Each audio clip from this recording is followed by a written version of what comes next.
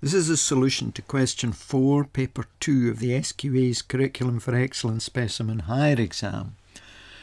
There are 4 parts to this question. Part A asks us to take the expression log to the base 4 2x and write it in this different form. Now the result we're going to use here is that the log of the product of two numbers, a and b for instance, would be the sum of the two logs, log a plus log b. Because in this example here we've got 2 times x, so we would end up with log to the base 4 of 2 plus log to the base 4 of x. So part of our answer is there. We want the log to the base 4 of x plus k. So we have to determine what log to the base 4 of 2 is. Now, various ways of doing it.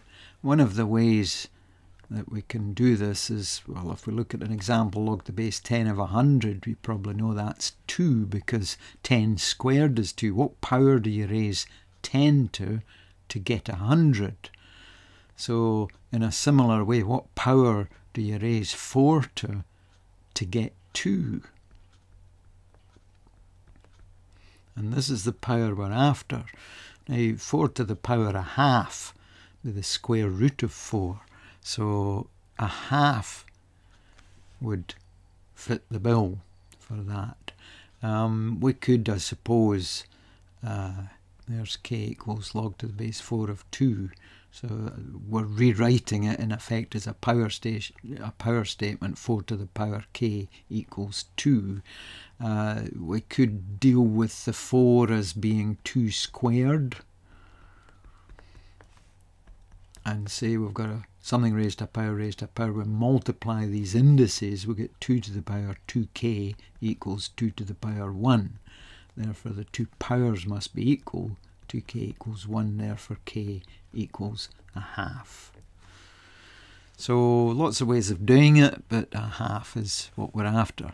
And then it asks us to determine or describe the relationship between the graphs of the graph y equals log to the base 4 of 2x and y equals log to the base 4 of x. So graph of y equals log to the base 4x plus a half would be move graph 1/2 unit parallel to the y-axis. If we have, for instance, some graph y equals f of x, if we add a half to that, the whole graph just slides up half a unit. So that would be y equals f of x plus a half. So that's part A and part B. Part C, determine the coordinates of the point where the graph of y equals log to the base 4 of 2x, where it intersects the x-axis. So for x-axis intercept, we set y equal 0. So we're looking at log to the base 4 of 2x equals 0. What power do you raise 4 to get 2x? Answer 0. So if we raise 4 to the power 0, we get 2x. So this is telling us that 2x is equal to 1. 4 to the power 0 is 1.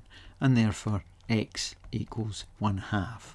Now they ask for the coordinates of the point where it intersects the x-axis, so required point is 1/2, 0.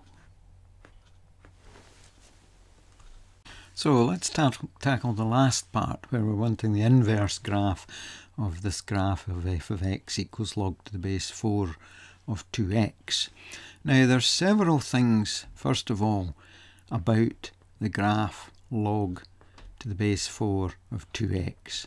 We first of all know its x-axis intercept is 1/2, 0, and we also know that it can be obtained from the graph of y equals log to the 4x by shift vertically of 1/2 unit. Now, the graph of log to the base 4x, there's a typical log graph, and all basic log graphs cross at the point 1, 0. So if we're going to be shifting this up half a unit, we'll get to the point 1, 1/2. So at least we know that that point also is on this graph.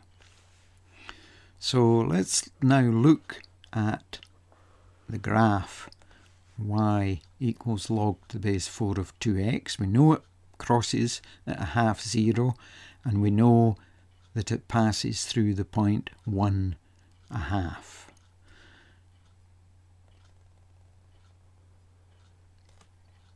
So there's the point 1, 1/2, and there's the point 1/2, 0. So that's y equals log to the base 4 of 2x. And we want the inverse of this log, of this graph. Now, inverse graphs, you're swapping the roles of x and y.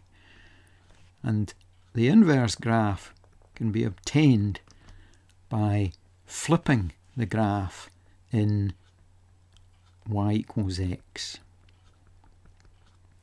So the graph of y equals log to the base 4 of 2x with these two known points can be flipped. This point goes up to there, and this point will go to there, and we'll get a graph, a typical exponential graph, which is the inverse graph. So this is the graph of y equals f to the minus 1 of x, where f of x is equal to log to the base 4 of 2x. Now, we need to annotate it. Since we know this is the point 1/2, 0, this will be the point 0, 1/2. Since we knew this is the point 1, 1/2, this will be the point 1/2, 1. The roles of x's and y's are swapped round. So there's the required inverse graph with 2 points given on it.